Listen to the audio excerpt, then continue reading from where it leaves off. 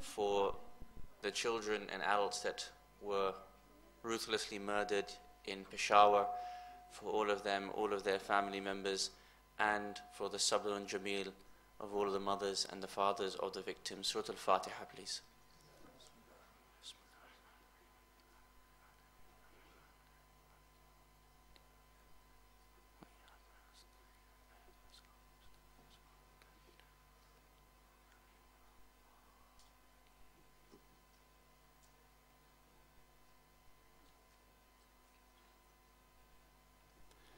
أعوذ بالله من الشيطان الرجيم بسم الله الرحمن الرحيم الحمد لله رب العالمين الحمد لله الذي هدانا لهذا وما كنا لنهتدي لولا أن هدانا الله والصلاة والسلام على أشرف الأنبياء والمرسلين خاتم النبيين سيدنا الممجد بشير المصدق المصطفى الأمجد محمود الأحمد أبي القاسم محمد اللهم صل على محمد وعلى أهل بيته الطيبين الطاهرين المعصومين ولعنة الله على الظالمين من الأولين والآخرين أما بعد فقد قال الله سبحانه وتعالى في كتابه المجيد وفرقانه الحميد وقوله الحق بسم الله الرحمن الرحيم لكي لا تعسوا على ما فاتكم ولا تفرحوا بما آتاكم آمنا بالله صدق الله العلي العظيم وصدق رسول الكريم والحمد لله رب العالمين. Awaited Savior of humanity, Imam al-Mahdi alayhi salam. My respected brothers and sisters, Assalamu alaikum jami'an wa rahmatullahi wa barakatuh. أعظم الله أجورنا وأجوركم بمصابنا أبي عبد الله الحسين صلوات الله وسلامه عليه. Welcome to our third part in our Health and Medical Ethics series. And this evening, inshallah, we commence the series proper, in that we are blessed with the opportunity to bring together the panel to allow us to speak on an Islamic perspective and on a medical perspective on our first topic, which is under the title of mental health, and tonight inshallah, emotional health. This evening inshallah we will look at the topic of depression, and our panel consists of two very experienced brothers in the community who probably are no strangers to us. We have Dr. Riaz, sorry, I don't know why I called you Riaz, Dr. Sarfraz, Jeraj, and Councillor Bilal Ali, and both of them are experts in their field, in order to allow us to delve into the medical side and explore things that maybe you and I may not have heard of, things that we can take away and implement into our own lives and explore with our friends and families wherever necessary, inshallah. So my role this evening is just to be able to start on the Islamic perspective of the questions of emotional health, of depression in particular, and then I would like to pass it on to the rest of the panel to be able to explore this particular topic. As usual, at the end, we hope to be able to have time to invite questions and to engage in some dialogue. So please make notes on your phone, bring pads and pens, especially from next week, to be able to write down the many points that you've heard, because a lot of this is going to be very practical advice for us to be able to take away things that were going to be very necessary for us in our community. Depression is often a topic with much stigma to it. So from the perspective of our own terminology, or my terminology, when I use the word depression, there are two types of depression. There will be the depression which is not permissible in Islam, and there will be the depression which is the medical side. And so when I talk, I will need to be able to distinguish the two, and you also will need to follow as to which type of depression I am speaking about. In terms of mental health, in terms of emotional health, Islam does not neglect this in any way, shape or form. The Quran and the Ahadith speak much about emotional health and the balance of an individual. For if a person is not balanced and not right or not balanced in the way in which they deal with their emotional health, then the reality is this impinges upon their spirituality, and vice versa. And so, for all parts of our life, we need to become very balanced human beings and learn to deal with matters of grief, learn to deal with trial and difficulty in our lives, and also when we see trial and difficulty in the lives of our friends and family. Now, Quran spoke about this in many places.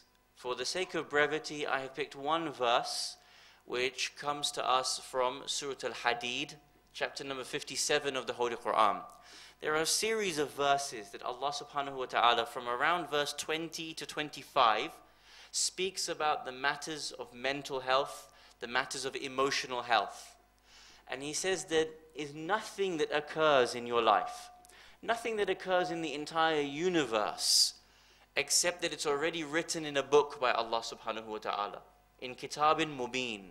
He's already expressed it, He's already written what will happen to us at an individual level, the challenges we will face in regards to health and wealth and family and everything else. Having then stated that all of this has already been written in a book, all the challenges that you and I will face, He gives to us a beautiful statement of remaining balanced in our lives. He says, لِكَيْ لَا تَأْسَوْا عَلَى مَا فَاتَكُمْ وَلَا تَفْرَحُوا بِمَا آتَاكُمْ.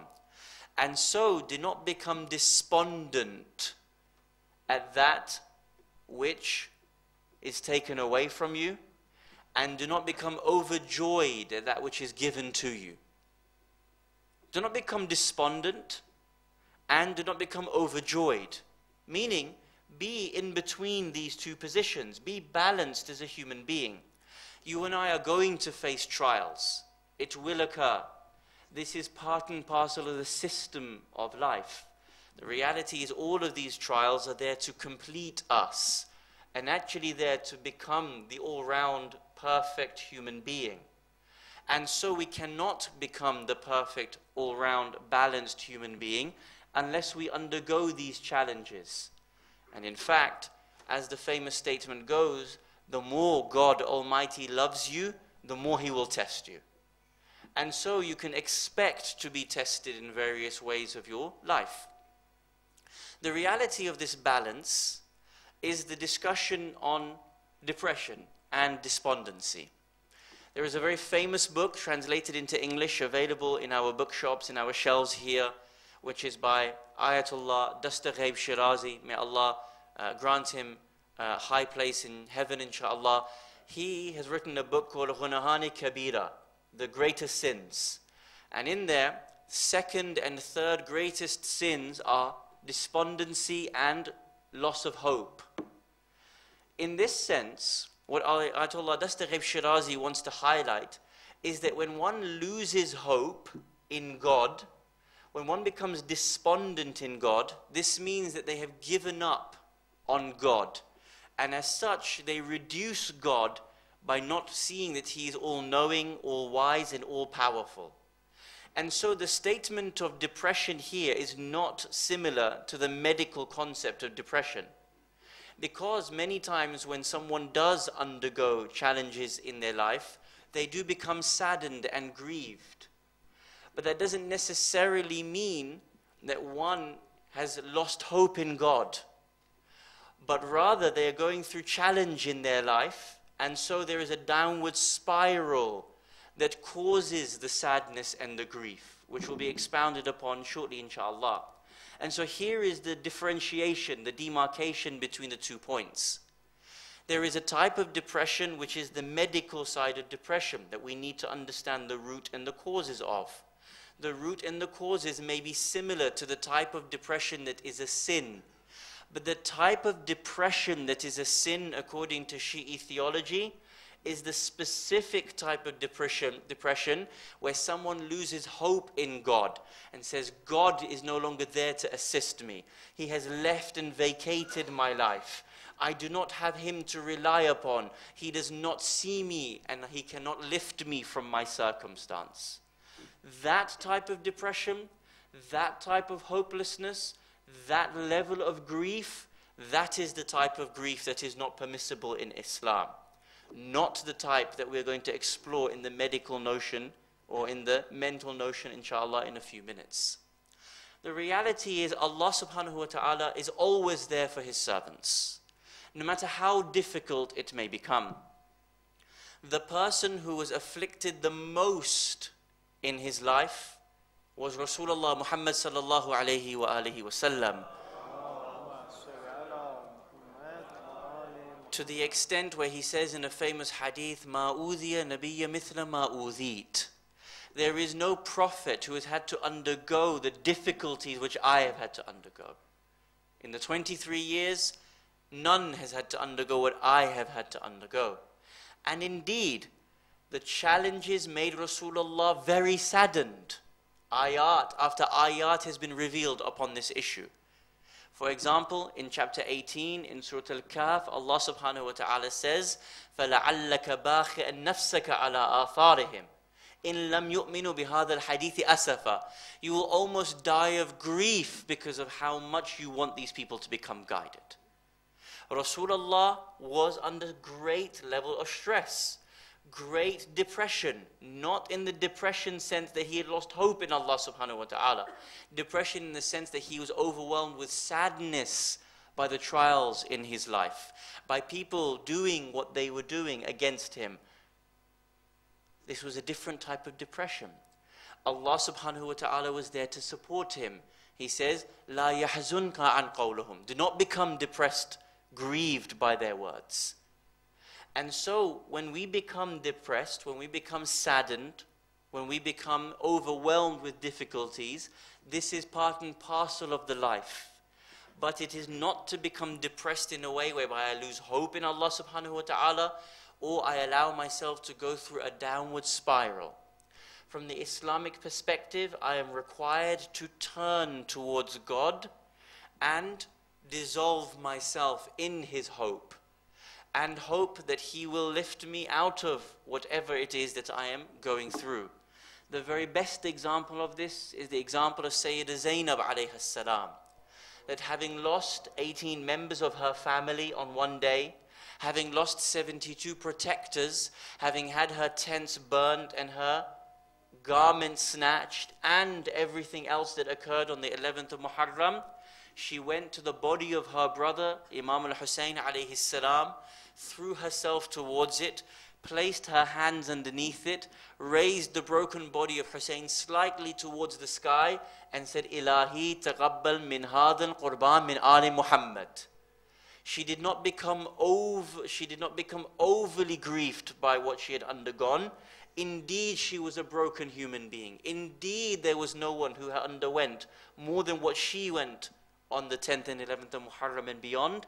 But it was her faith in God that managed to raise her and stopped any genuine depression of loss of faith in God. And that was why a human being was able to undergo and still survive and flourish despite all of those circumstances. In light of this, someone who doesn't believe in God may still also not undergo depression with the trials in which they have. And someone who believes in God may also undergo depression. And so, in light of that, we pass it over to our panel to be able to explore in terms of the medical side. And inshallah, we will have a more all-round, comprehensive picture of our discussion. Please welcome both of our guests with a loud salawat ala Muhammad wa ali Muhammad.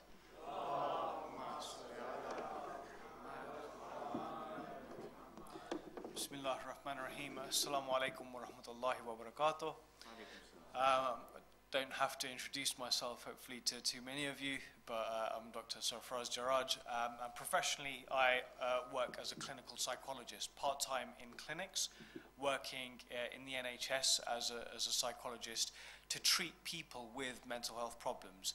And part-time, I lecture at the University of Surrey to trainee psychologists who may go on to do the same.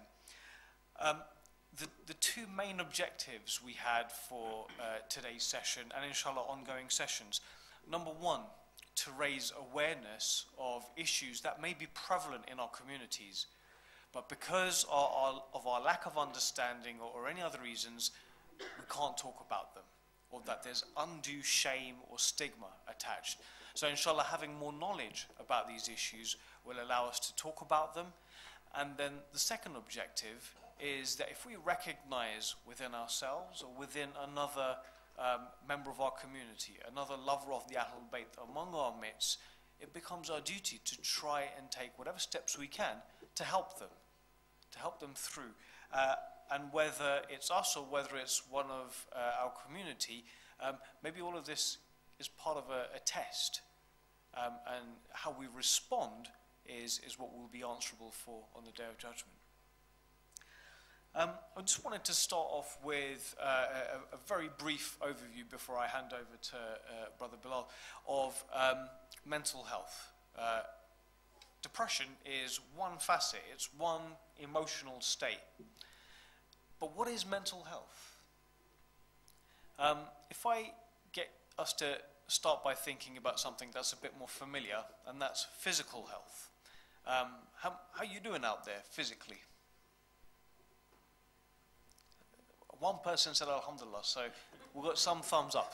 So there's some indication that physical health seems to be okay, but we've all been there when physical health hasn't been okay. Maybe we've got some kind of a medical condition, a physical condition. Sometimes you fall ill, you get better. So we're familiar. Now, if you are suffering with bad physical health, what do? You go to the doctor. Well, you might start off, if you live where I do, by taking 2 paracetamol or having honey and hardar and garam doodh. So, you know, a lot of self-care remedies. You know, suija, get some rest. But if that doesn't solve the physical problem, then we seek expert advice and we go to the doctor. Now, what about our emotional health? Do we even recognize when we're not feeling emotionally healthy? So when our mood changes, or when it changes in a negative way, where we're experiencing more irritability, anger, anxiety, depression, and maybe that's, I mean, are these things that are just in the West, or are these things that occur in all cultures? The word khauf, pareshani, fikr, munjaro, gabrat. Yeah? So across cultures we have expressions for our emotional states, and all of these states, like our physical health, can sometimes be healthy, sometimes be unhealthy. If we can be more aware of what's healthy and unhealthy, we might be able to do something about it when it's not going the way we want it to. If we can recognize what some of the symptoms to look out for, we can try and do something about ourselves. We can help others do something about it. And if it reaches a point where we've tried and we haven't been as successful as we want, then just as we do with physical health, we need to seek some professional advice and support. Last point I just wanted to make about mental health more generally is that is it that you're either well or you're unwell? Is that how we think it works? That is how a lot of people might think it works. I just want to propose to you a slightly different way of thinking about it. In the same way as our physical health works, it's not just you're well or you're sick. Sometimes you can kind of be okay, kind of in the middle. Sometimes you can be really sick, and ultimately we exist on a continuum. It's not one or the other. You can kind of be anywhere along that. How's your mood today? Feeling fantastic? Feeling terrible? Or kind of somewhere along that continuum? So if we can acknowledge that our emotional health, just like our physical health, can exist anywhere on this continuum, and is dynamic. It isn't one place all the time. And along with that, just because our emotional health is poor at one stage, it doesn't mean it's always going to be like that. And we mustn't confuse it with one of the biggest misconceptions that's out there. And that's craziness, madness, being buggle. Just because my emotional ill health is poor at one point, we can't equate it with that. It's like saying, oh, you know what, this guy's got a cough, keep away from him because he's probably going to have AIDS. Oh, you know, this guy's got a headache, it's over for him. He's going to be dead in 2 weeks. These are spurious connections, and inshallah, by being more aware and having more knowledge on these issues, we can be less judgmental maybe on ourselves, and more importantly, less judgmental towards others. Now, today we're having this discussion around depression. Depression, like I said, is just one facet of mental health, and there are many other facets, and depending on kind of, how much our community is interested in it, we may discuss other facets. So please do share your feedback with us. With that, I'd like to hand over to Brother Bilal.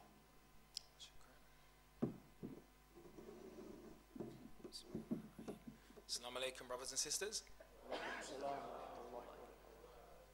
I'm probably not as well known as the doctor or the Sheikh, so maybe I should say a few words about myself and what it is that I do. For those of you who have maybe seen me around in the community, or possibly on a Saturday evening on Safia TV on Sky 847 or www.safiatv.com for the Dow Bridge, that may be one way that you've seen me around. But actually in my day job, I'm a counsellor and, as the Sheikh mentioned, a psychotherapist. I've been asked to speak just a few words, a few remarks about what depression is. And I guess it's something that we all are familiar with the term, but we have different perceptions or different ideas about what depression actually is. Essentially, everybody feels, everybody at some point in their life feels sad from time to time, but when we're talking about depression, we're speaking about feeling persistently low for maybe weeks, maybe months, sometimes even years. And along with the actual feelings of feeling low, there's triggers that come with depression. Depression is related essentially to loss. Sometimes that loss may be the loss of a person in our lives, or a bereavement type loss. It can be a difficult divorce, or even the loss of position, like the loss of, at work they're downscaling. I don't know if my job's safe. I don't know how things are going to pan out for me, and people often feel depressed. But one of the things that we can be often uncertain about is if we're clinically depressed.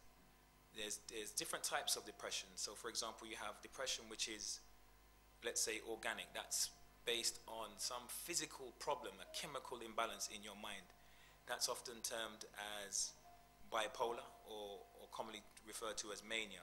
Now that type of depression would need treatment from a psychiatrist essentially, and you need to take medication. I guess what we're focusing on today is more depression related to psychological mood. And as I mentioned, that's the type of depression that's triggered by loss. And when we experience these type of loss, or certain types of loss of a relationship, position, status, whatever they may be, we have a certain way of interpreting that loss, of evaluating that loss in our lives. And based on that evaluation, that determines if we feel a healthy, negative emotion, which is sadness, which is a natural response to a difficult situation. If somebody loses their best friend in a car accident, for example, it would be natural for them to feel down, for them to feel low for a period of time. When it becomes unhealthy and let's say evolves into depression, is when the symptoms are persistent. Feelings of hopelessness, feelings of helplessness.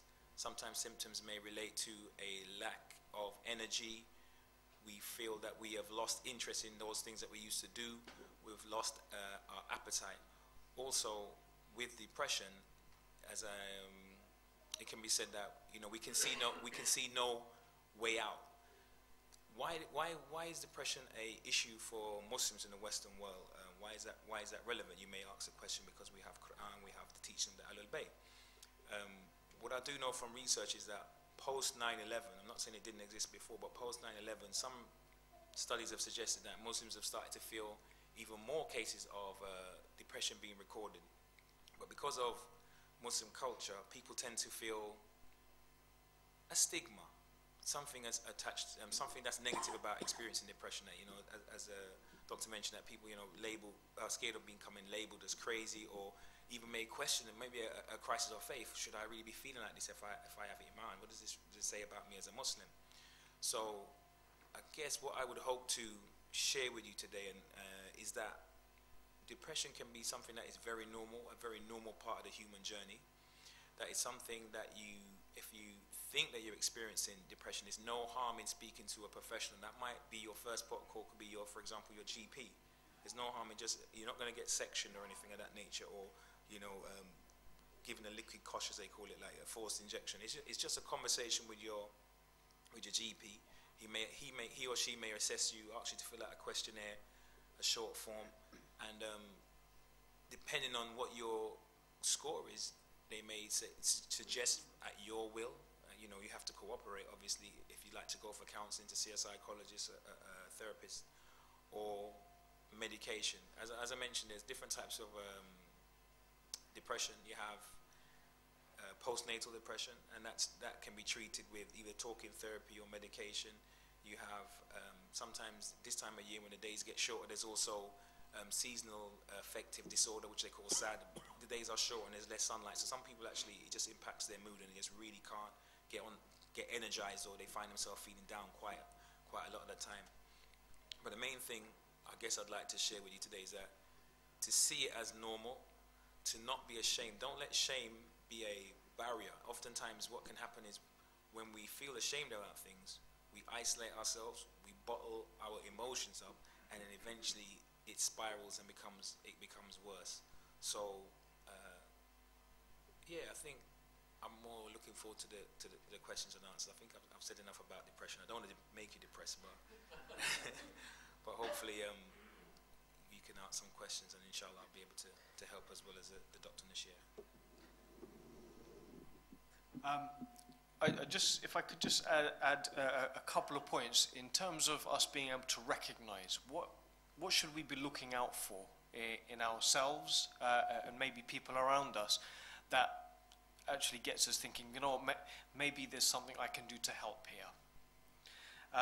So if you've got a phone, you might want to sort of record your answers to the questions I'm about to share with you. If not, it doesn't matter, and this isn't a test. This is just something that gives you an indicator, something to look out for. So question 1, in the last week, what proportion of days have you been feeling down, depressed, or hopeless?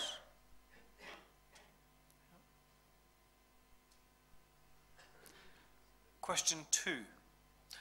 Over the last week, what proportion of days have you just not been having any interest in anything? You know, just not enjoying the things that you perhaps used to enjoy? Question 3. What proportion of days in the last week have you been eating much less or much more than usual?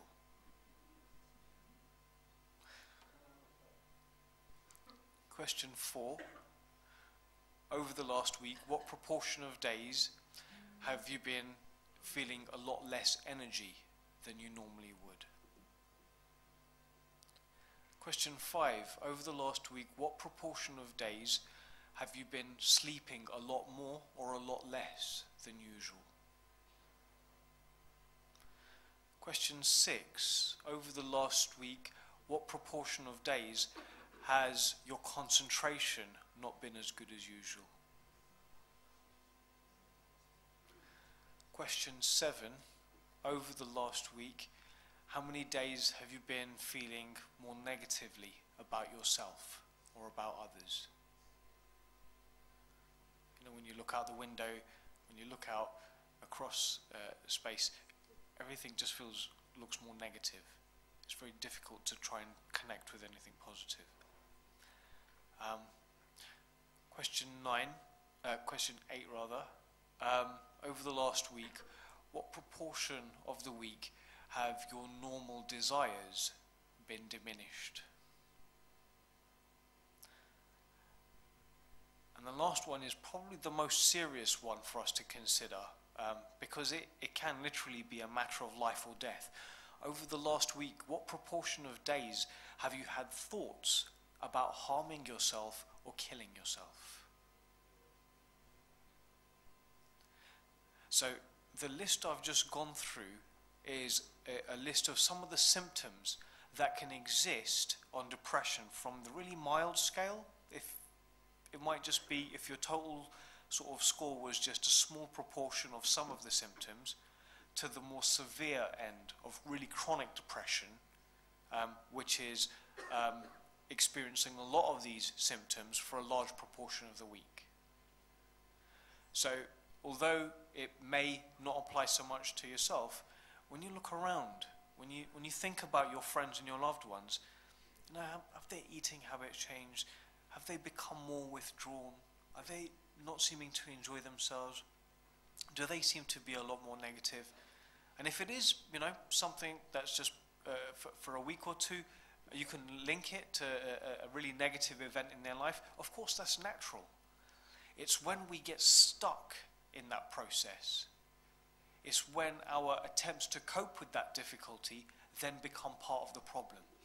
So for example, someone who maybe attends here on a regular basis, but we've noticed, I haven't seen this brother or this sister for a while, may be a symptom of them becoming more withdrawn, because it's difficult for them to cope.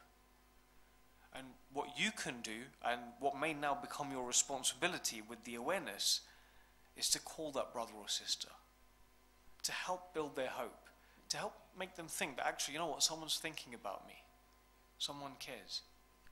And inshallah we can support them, bring them back on that journey to start breaking out of those unhelpful behaviors, maybe unhelpful patterns of thinking, and re-engage with the community. Really start to become themselves and help achieve their goals, help us achieve our goals in serving our Creator. Sorry if I've gone on a little bit, but I hope that's given you a bit more of an insight into what to look out for. The floor is now yours, so we'd really welcome any questions or comments that you have just broadly around the subject of mental health, or in particular on depression. We have the mic there on the sister side as well.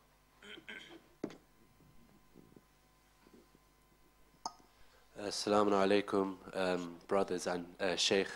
I would just like to ask a question, not so much on depression, but more on sort of just general nerves and anxiety. So obviously at the moment I'm in year 12, so you know, A-levels, tough times, and last year same GCSEs, leading up to uni. This time next year I'll be going for interviews and finalizing my UCAS application, etc. And sometimes sort of now, especially I've got my mocks sort of in the next 2-3 weeks for AS, I sometimes feel as if revision is kind of taking over my life in a way. I don't really feel like doing the other things that I usually used to do, like play on the PlayStation, whatever, go out with friends. I'm so focused on that. I'm always thinking about that before I go to sleep. When I wake up, I'm thinking about, you know, what if I flop my mocks? My life is going to go upside down. I won't get to this university, this type of employment, whatever. At my age, what do you think is the best way to combat these issues of anxiety and nerves leading up to exams? Like, obviously, the easy way out is to say, you know, sleep more. That's what my mum said. She said, you're not getting enough sleep. Sleep more, you know. And I've also realized that sometimes my appetite is a bit less. Yeah, like obviously you mentioned. So what's the best way to counteract these issues?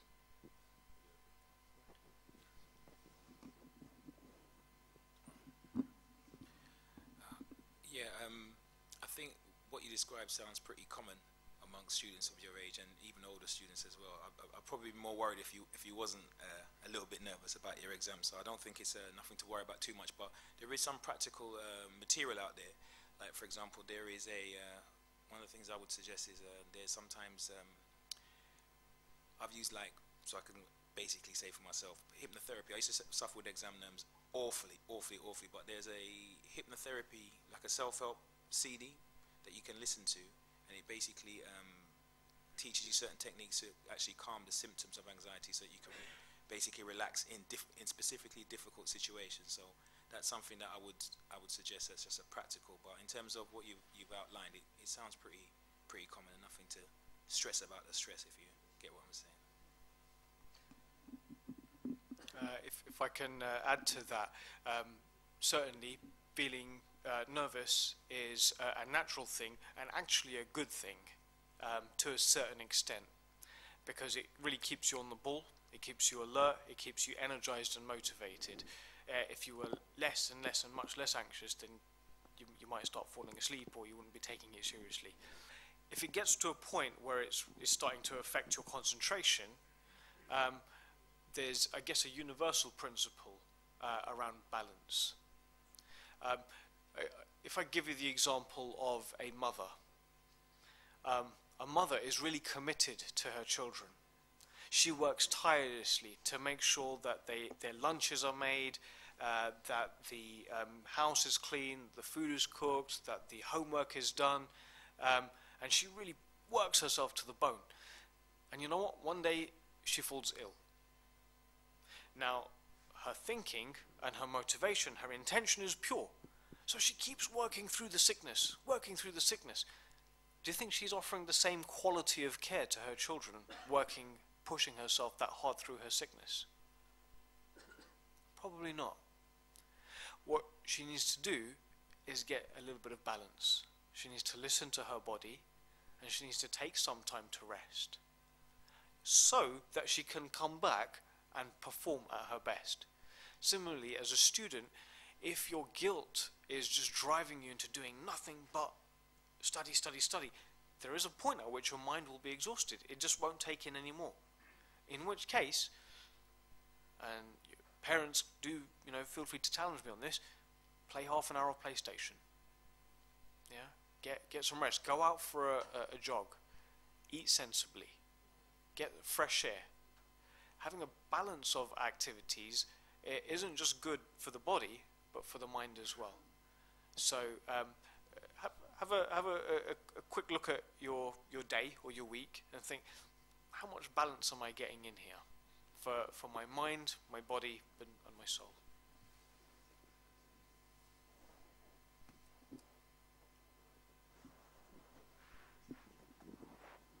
Just a follow-up of what the young man was saying. Can anxiety cause depression? And can depression be genetic as well?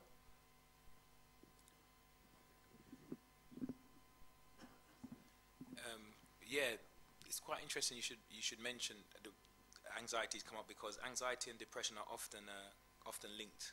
When people experience anxiety for a long time, they can become depressed, or people who are experiencing depression become anxious about the future. So there's definitely a link, and you are more likely.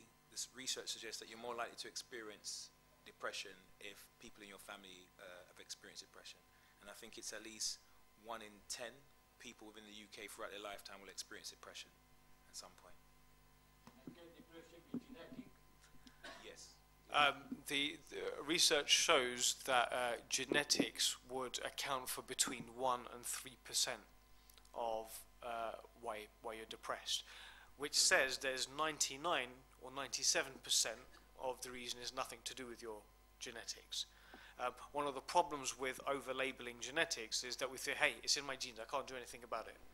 But the reality is, and this is consistent with the justice of our Creator, is that He's given us a choice. He's given us a way out. It's not, there may be a part of it in our genes that's part of our test, but we have other blessings that help us to overcome that. And Sheikh, from what you described about depression, there can be a very fine line between what you classed as medical depression and what then becomes a sin. This can be a factor in preventing people from getting the help they need because of the stigma and feeling that because they're a Muslim they shouldn't feel this way. What are the thoughts and comments of the panel on this? Bismillah ar-Rahman ar-Rahim. It's a really good point. So what we wanted to do was draw the distinction between what we might define it medically, to say that it's not just a downward spiral for a couple of weeks, but we retain these feelings on an ongoing basis. that in itself does not necessarily mean that one is depressed by the Islamic term of sin. The line is where someone loses their hope in God, and thus the God that they judge is no longer actually the God that He is, because they do not believe that He is wise enough to know what is right for them, or that He doesn't have the power or is unwilling to help those individuals. So if one gets into that point of depression, from the strict Islamic terminology, it would constitute a sin. But that in itself actually proves the need to find help, to be able to go to a person, because on your own you have not been able to overcome that feeling of sadness, to grief, to depression, and wade out of it. So if a person, God forbid, is in that feeling where they have lost hope, it is very important for them to go and find help.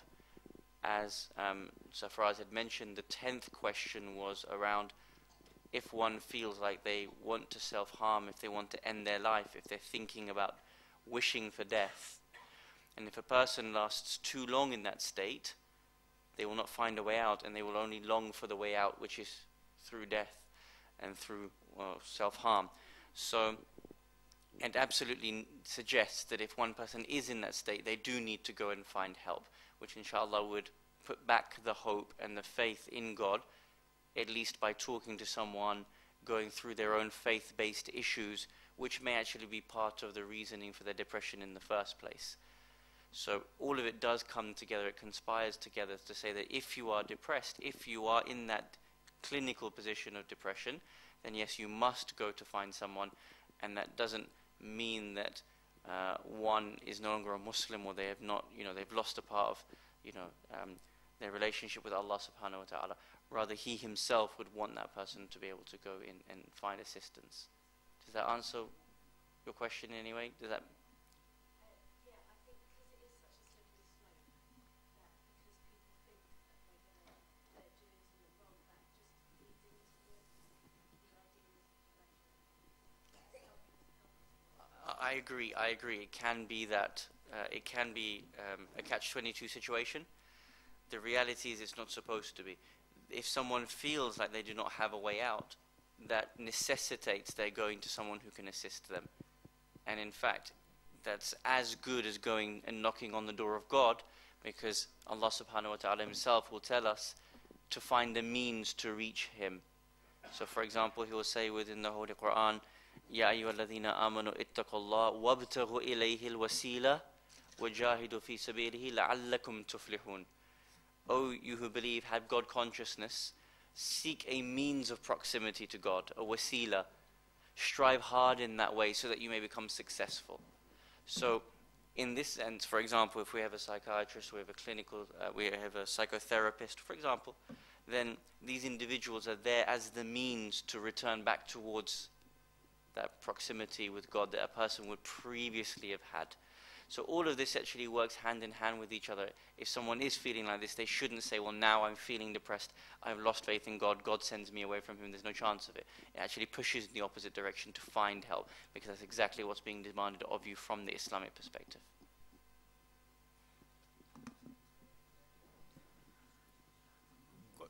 I think we still have the Masayib, and I can see there's a few more questions. Unfortunately, in order to make sure we respect everyone's time, we're going to have to wrap up here. If I can just end the session on two notes. Just one to say that if these are issues that are relevant to our community, please give us feedback so that we can arrange more programs or similar programs. If there are other issues, then let us know so we can try and tackle those. And the last point is we are not condemned, according to the justice of our Creator, with any burden more than we can carry. And if maybe some of the emotional difficulty feels like it's more than we can carry, then let us remember that one of the blessings we also have is to reach out to our fellow brothers and sisters, to reach out to professionals for some help. And I pray that inshallah we can make use of those blessings to help us overcome our trials.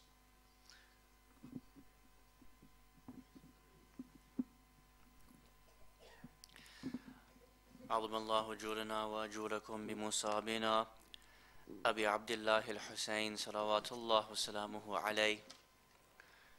On the afternoon of the 10th of Muharram, Imam al-Hussein alayhi salam exits his tent, and before he enters into the battlefield, he speaks with his sister Sayyidah Kulthum salamullahi alayha, and their conversation is specifically around the grief that Sayyidah Kulthum alayhi salam is feeling at the impending loss of her brother. And so she says to him, have you submitted to death? Is this now the time? My dear brother, how can I go on without you? And you can see the pain that Sayyidah Kulthum alayhi salam is feeling. How can I go on without you? To whom do I have after you, Ya Aba Abdullah? To whom can I turn to after you? Imam al-Hussein alayhi salam is responding and says, oh my sister, grieve not, for everything within this world must perish, and everybody in this world must die, and everything must return back to Allah subhanahu wa ta'ala. And so this conversation between this brother and sister was there to lift her spirit and to say that indeed this is part and parcel of the system of the creation of God. Everything in this world will perish, no matter what it is. If it's the mountains, if it's the stars, everything must perish. Nothing remains with you. And every human being must go through death. And so do not become overly grieved by what is about to happen to me as I ride out into battle. When Sayyidah Kulthum alayhi salam was placed in chains, after the women and children had been placed upon the camels, readied to leave outside and through the plains of Karbala and towards the cities as prisoners, the menfolk came towards Sayyidah Zainab bin Kulthum and tried to lift them upon the camels. Sayyidah Zainab turned towards the enemies and said, do you not know that we are the flowers of Al Muhammad? Who are you to place your hands upon us? We will assist each other to get ourselves upon the camels. Sayyidah Zainab first went and lifted Zainul Abidin alayhi salam, her nephew, upon the camel, because he was physically unable to ascend upon the camels himself. Then there were the two sisters left, and that was Zainab and Kulthum. Both of them said to each other, we will assist you. Let me assist you to rise upon the camels.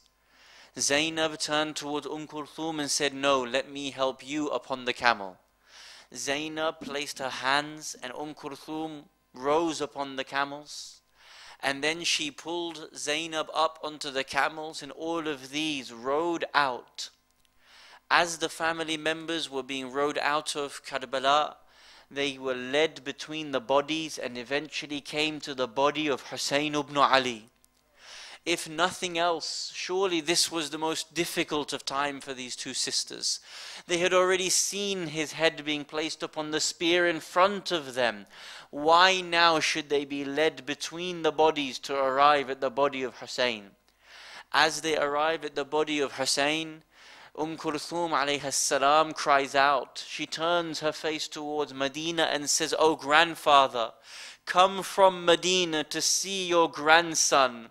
His head severed from his chest. It is his blood from his neck that gives his body his ghusl, and it is the sands of Karbala that blow upon his body that give him his kafan and cover his body." Ala la'natullahi ala al-qawmi al-zalimin. وسيعلم الذين ظلموا أي منقلب ينقلبون إنا لله وإنا إليه راجعون. ماتم حسين يا حسين.